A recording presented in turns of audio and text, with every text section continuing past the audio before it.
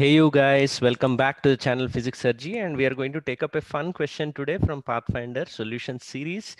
This is Newton's laws of motion and objective 7 question.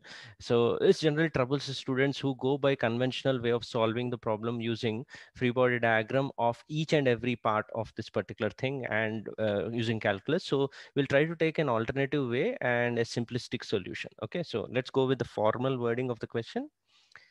A small metal ball is being pulled gradually on a fixed frictionless hemisphere as shown in the figure. Okay, so this hemisphere is fixed and this ball is being pulled using a pulley system, as you can see, right? Gradually means this entire thing is being pulled very slowly. Radii of the ball and that of the pulley are much smaller than that of the sphere. So these two are very small. As the ball slides from bottom to the position close to the top of the hemisphere, how do the magnitudes of the pulling force F and contact force capital R between the ball and the hemisphere change? Okay, so he has given 4 possible changes that happen to the pulling force F and the normal reaction force he is calling in this question as capital R. Okay, so have a fair try and then come back for the solution that I'm going to give using Lami's theorem. Okay, so let's move ahead. So a lot of things are on the board. Just follow my lead where I'm pointing to and listen to my explanation very carefully. Okay. So I have drawn the free body diagram of this particular ball at any arbitrary position, right? And the pulling force F is this way. And the capital R, which is the normal reaction, would be normal to this hemispherical surface. And mg is the weight of that particular thing. Since this is being pulled very gradually, that means at every new instant, the equilibrium of these forces should be a valid one. Okay, right? So that means the vector sum of these green, red and the white vectors should be 0, which means the R, F and mg vectors form a triangle. Okay, so and if I draw another geometric triangle, just imagine the length of the thread on this side. Here is the pulley. Imagine there is a pulley here, and this red color length is, let's say, L, and there is a connection between the pulley and the center of the hemisphere. Just imagine there is a line drawn.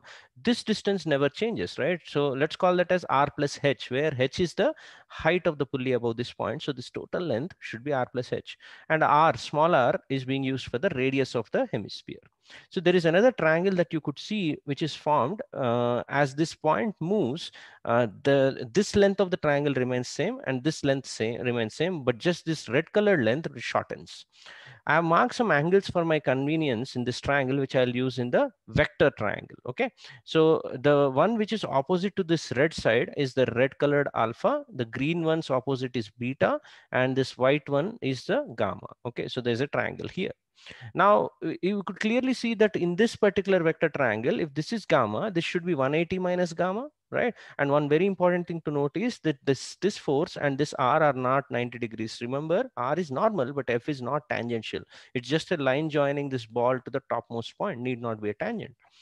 Okay, so this should be 180 minus gamma that I have written here. Similarly, in terms of alpha and beta, I could write the supplementary angles in this particular vector triangle. So for this, Lami's theorem states that the force divided by sine of the opposite angle should be a proportional value. Okay, so mg divided by sine of this angle, F divided by the sine of the opposite red colored angle, and capital R divided by sine of this should be equal. This is the Lami's theorem. Okay. But also from a geometric triangle, that is your properties of triangle, just whatever dotted triangle is here, I brought it down so that I can write those letters here, L, R plus H and R. Again, sine rule can be written in this particular fashion.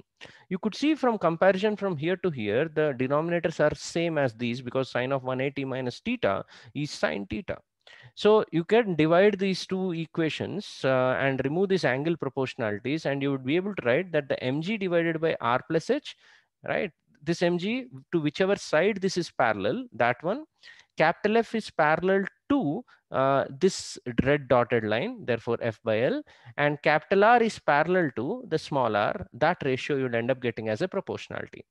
Now just imagine this ball slightly moves on this particular thing. This triangle changes only with this red colored one.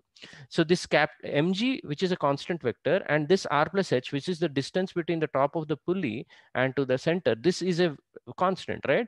So therefore this ratio is a constant, which tells you that these two ratios are also constant. which means that as we pull, the small l decreases. You could see this ball goes closer to the top, small l decreases. To keep this ratio constant, capital F also should decrease.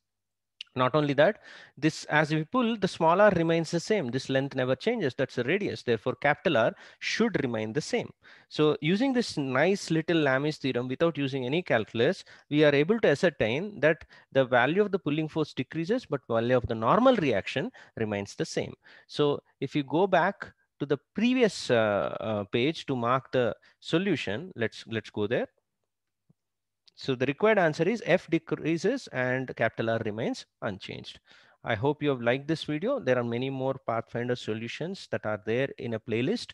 Link of that playlist is in the description below. Please explore that. Along with that, there are other workout series of Olympiad, AITS Select series and Resolve series. All the descriptions are mentioned in that particular playlist. So please make sure you go through, explore them. And in case you have liked this video, please do like it. Liked videos get shared with the audience much more. And also please do share this video in your student groups and communities so that I end up getting more and more visibility, right? Thank you for staying with me and see you in the next video.